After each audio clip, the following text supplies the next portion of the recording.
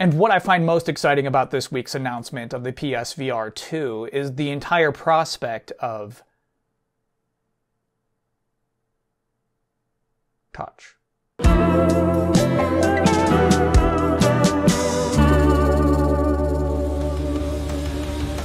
It's a new year, and one of the methods that I use to cope with signifiers like this, of the often depressing passage of time, is to just force myself to look forward at some things that are coming in the year ahead.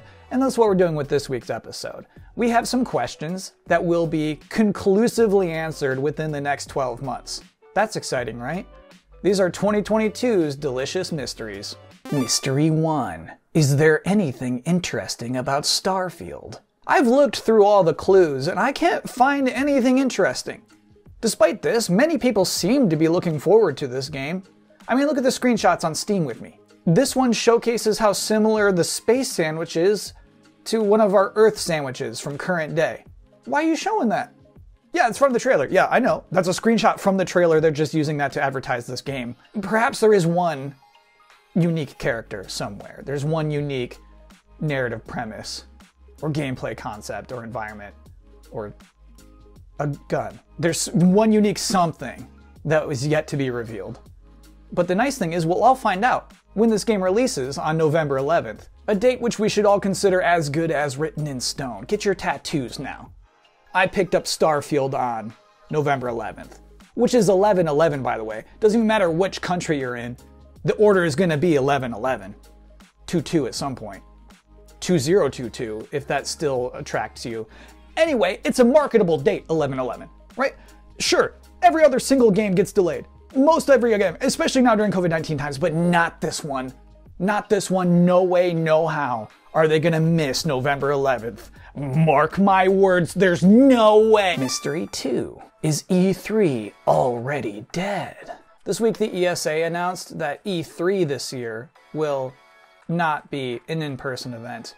They cited the recent Omicron surge, but there's reason to believe that they weren't going to have this full convention center event anyway this year. They have not even confirmed that they're doing a digital event like they did last year, this year. That's not even...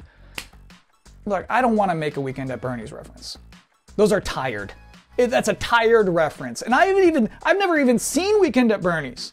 Not even on a shelf. I don't know what that movie is like, but we all know what that movie is about. And unfortunately, it's the right analogy here. It is what E3 is right now. E3 is a corpse wearing sunglasses, being grotesquely puppeteered by sociopathic nephews.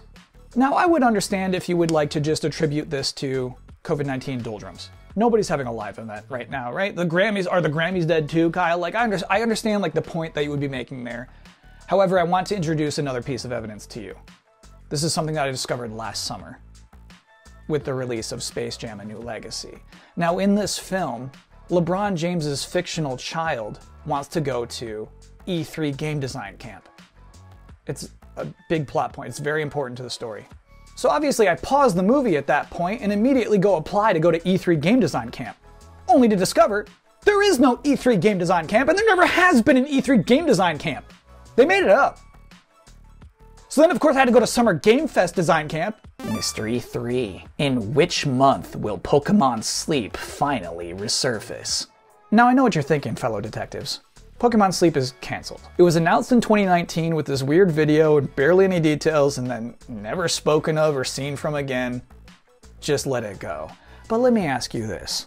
Why would you go out of your way to announce Pokemon Sleep? This weird abstract thing that you should never make. Why would you go out of your way to announce that unless it was ready to go? You think they're going to spend all this money on this commercial, on this promotion without any real concept of how the software works? No, nobody would do that. And certainly not a billion-dollar company. They're not stupid. And also consider this extra thing. I need this software to enthusiastically look forward to achieving rest. Right now I have no incentive to fall asleep at a reasonable hour. But maybe you throw in the chance of getting like a shiny Argonaut. Now we're talking. Now I'll tuck myself in before midnight.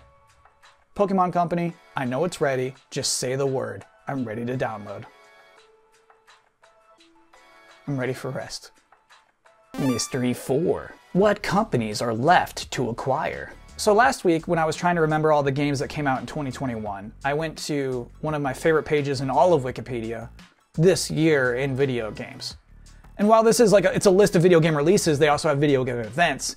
And here, I was shocked to see how many acquisitions happened in 2021. Here we go. Nintendo purchased Canadian video game developer Next Level Games. Yo-Yo Games, the developers of Game Maker Software, acquired by Opera. The Carlyle Group completed its acquisition of Jagex. Embracer Group acquired Gearbox Software, Spire Media, and EasyBrain. Electronic Arts completed its estimated $1.2 billion acquisition of Codemasters. Epic Games acquired Tonic Games Group, including developer Mediatonic. Microsoft's Xbox Game Studios completed its acquisition of ZeniMax Media, and its subsidiary Interactive acquired HB Studios. Focus Home Entertainment acquired Streamon Studios. Electronic Arts completed its estimated $2.1 billion acquisition. Sony Interactive Entertainment acquired Housemarque. Sony Interactive Entertainment acquired Embracer Group acquired 8 additional studios. Focus Home Interactive acquired Gosha Games and Slipgate Interactive Entertainment acquired Firesprite. Netflix acquired Night School Studio. Sony Interactive Entertainment acquired NetEase acquired Grasshopper Manufacturing. Krafton acquired Unknown Worlds Entertainment. Devolver Digital went public on the alternate investment market and acquired Dodge Roll, Nereal, and Firefly Studio. Interactive acquired Roll7. Epic Games acquired Harmonix. Sony Interactive Entertainment acquired Valkyrie Entertainment. Group acquired Board Games. Tencent acquired Turtle Studios. Embracer Group acquired Perfect World Entertainment along with its publishing group Cryptic Studios, as well as Dark Horse Media, the parent company of Dark Horse Comics and Dark Horse Entertainment. I mean, who, baby? Who, baby? That's wild. That's so many acquisitions, and I feel like it has to continue throughout 2022. And then I think, why not? Why shouldn't we? We should, you and I, we should all probably try to come up with some dumb game studio names and see if anybody will buy one. Why shouldn't you? I'll start. Huckland Bamble Dyer Games is now for sale. I'm fielding offers. Don't lowball me. Mystery 5. Will Square Enix release a single hit in March? Looking at 2022 in video games. Again, thank you Wikipedia. And also, sorry, I never donate. We see that in the month of March, Square Enix will be publishing 4 brand new games. Babylon's Fall, Triangle Strategy, Chocobo GP, and Stranger in Paradise Final Fantasy Origin. They're not big budget games, but they're big budget games. They're like Netflix original series, right? Where it's like, you can tell, but also that's still respectable, you know? But will any of these games flourish is the mystery. Is it going to work out for any of these? Because, I mean, they are weird. It's weird that Square Enix did these. It's irresponsible publishing, frankly. But at least it's interesting. Thanks for making these. No thanks for making this, but thanks for making these. And to be clear, I hope them all success. Well, again, not this one, but I hope these games don't lose money for Square Enix, right? I hope March works out for Square Enix. It just seems unlikely. I would love for it to be Chocobo GP. I would love for that to be a smash hit. If Chocobo GP isn't a smash hit, I don't know what I'm gonna do. I'm gonna need Pokemon Sleep. And finally, Mystery 6. Is Kirby going to keep getting away with it? From what we've seen so far of Kirby's 2022 game, Kirby Stranger in Paradise, it seems like not a single person is pointing their finger at Kirby. Everybody's letting it slide. My theory is just that maybe everyone is like a little scared of Kirby. You don't stop somebody like Kirby unless you are prepared to lose it all. I just hope somebody does something in 2022. If not now, it'll never happen. And thus concludes our smorgasbord of delicious mysteries. How many will you solve? I'll be back next week with more delayed input. Hope to see you then. Thanks for watching.